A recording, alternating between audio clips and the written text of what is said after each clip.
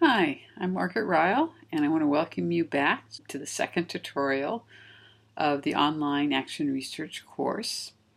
The focus today will be understanding action research, and my goal is to help you look through a number of different resources and then suggest some activities that you can do to help increase your understanding of action research, and then that should prepare you for the next video, which will focus more on developing your action research questions.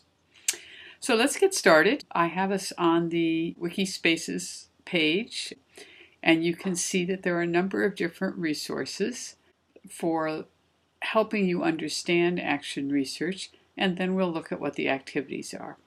So let's start with how I describe action research.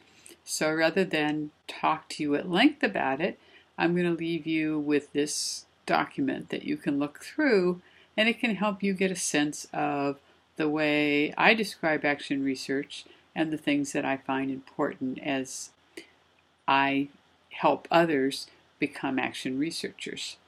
But what I've learned going to professional conferences on action research and talking with international action researchers is that there are lots of different ways that people think about action research. And we've actually spent a long time on a research project to see what kind of consensus there is. We did a Delphi study that'll soon be reported on the American Education and Resource Network website. We have done a study of how leaders and authors in the area of action research have described action research so that we can see if we can find where the consensus lie between these different definitions and descriptions. So we're working on that right now, but I thought it would be useful to look through a number of different resources and see if you can't find some of the fault lines, some of the ways in which one factor is emphasized over another, or one approach, one way of doing action research seems more important than another. So I'm giving you a number of different ways of thinking about action research, and I'm going to encourage you to look critically to see if you can find what's different about, say, the way I described action research and the way Jean McNiff describes action research. She has a great little booklet that she's had online, and it's been very helpful for new researchers because she writes in such a clear, plain, and engaging way. I think she's probably the best writer that I know for both being rigorous and thoughtful and provocative in the way she writes, and at the same time being easy to read and clear about what the process of action research is. In fact, I have a definition of action research that I've taken from her new book, which is listed over here, and right now she allows a full download of the book. So I highly recommend, I know that's a temporary thing, but I highly recommend you download the book and read it because it's value and virtue in practice-based research. And here's a quote that I've taken from that book. Action research is a process of people interacting together, learning with and from one another to understand their practices and situations and to take purposeful action to improve them. You'll see other definitions, so let's return to the center and let's look at the next reference. This is a small little tutorial on action research. And here, action research is talked about as a useful tool. Now, that's a very different way than Jean McNiff was talking about it. This emphasizes the systematic and empirical effort to address topics. There's nothing right or wrong about these different ways of describing action research. Each writer takes their own balance on a number of different dimensions, and I'm going to encourage you to see if you can find those, and then later I'm going to ask you to share your own views. Okay, so why participate in action research, and then the process of doing action research. So take a look at this one, compare it to what you read in both mine and Jean's, and then come back and take a look at the way in which Roy O'Brien from University of Toronto describes action research. And he starts very clearly with describing action research as a methodology. Okay, and Jean might not describe it as a methodology. rather focus on its way of understanding relationships and values and the way in which those interact. So there are different fault lines in the way in which people think about action research. But I encourage you to look through, see if you can find in the language of each of these definitions a slight movement from one side to the other along a number of different dimensions. Finally, because most people think that action research takes place as a professional development activity in education, I showed a chapter from a book that is about how to do community-based action research in the healthcare environments.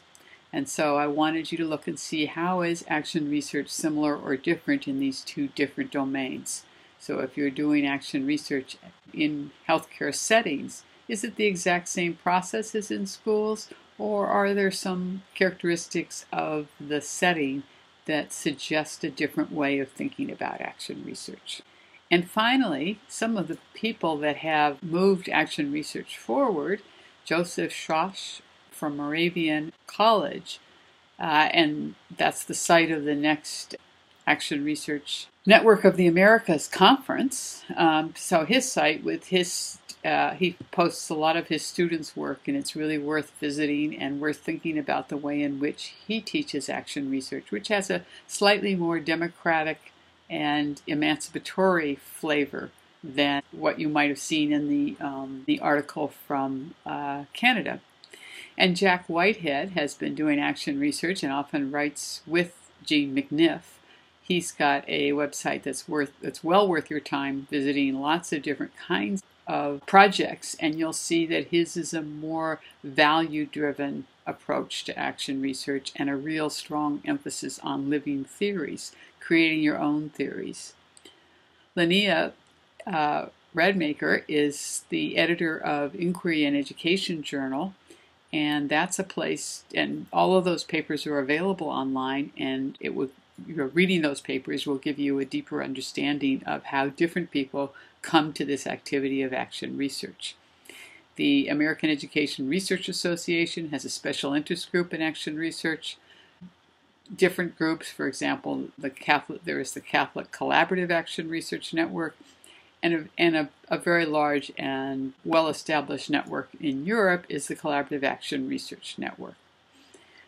I've listed 2 journals are good places for finding information about action research. And this bottom one is a list of all sorts of different references that give you a sense of how wide action research is.